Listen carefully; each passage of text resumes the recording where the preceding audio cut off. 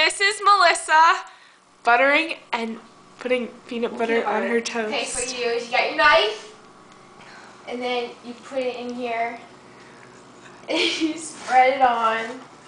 You know how people, they're like, I hate that. It's gotta go like that. No, yeah, okay. Then go like this. Do you have to get Kraft peanut butter?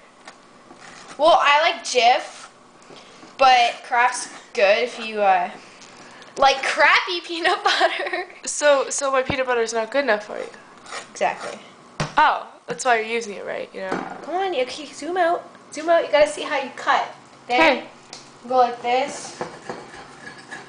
That is a diagonal cut. And then you have to go like this. If you're a beginner, you might not want to try that. And voila, you have perfect peanut butter sandwich. Look at that. If you just want to eat it, press the button. Eat it.